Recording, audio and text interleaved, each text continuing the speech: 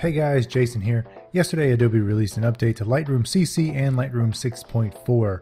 The 2015.4 update seemed mostly geared toward the mobile versions of the app, but there are also a number of performance improvements for the desktop version, including faster thumbnail and zoom rendering, improvements to the auto straighten and upright, and faster panorama merging. But along with the update, there's the addition of a new tool I found quite interesting.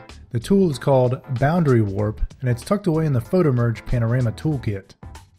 If you're familiar at all with stitching panoramic images together, you know the pain and suffering that it is either cropping way inside the final render or fumbling around with content aware just to alleviate the irregular boundaries that happen during the process. This is where Boundary Warp comes to the rescue by analyzing the edges and very elegantly stretches and warps the boundaries to fit into a more panoramic crop. Now let's see it in action. Once you have the images imported into Lightroom, select the Pano images and then go to Photo, Photo Merge, Panorama.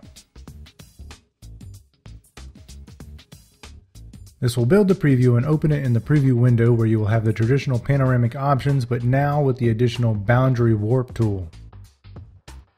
You can choose any strength from 0 to 100 and you still have the option of using the auto crop tool instead or in conjunction with each other. Once you're happy with the preview, hit the merge button and let Lightroom work its merge mojo.